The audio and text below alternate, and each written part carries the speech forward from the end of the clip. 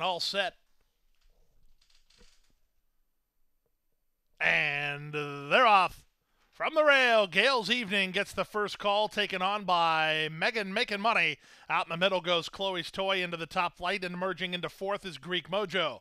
Outside fifth, Nike Can, then Avatal Hero, and the early trailer is the Gray Heir to the Roar. They pass the half-mile point at 9-5. Gales Evening has it by a length now. Megan Making Money second. Chloe's Toy is now third. Nike Can fourth while giving up ground. A gap of two more to Greek Mojo. The two at the back, Avatal Hero and Heir to the Roar. They drilled a quarter, 21-1. They're rolling here. Gales Evening on the inside, Megan Making Money on the outside. They're still heads apart. Driven in third is Chloe's Toy, trying to wind it up from the back is Nike Can. Moving up in the inside, an Avatal Hero. There's an eighth of a mile to go. Megan Making Money on the outside. Gales Evening toward the rail. They've gone awfully quick, but nobody's catching them. Here comes Chloe's Toy from third. They come past the 16th pole. On the inside, Gales Evening is very game. Gales Evening and Megan Making Money.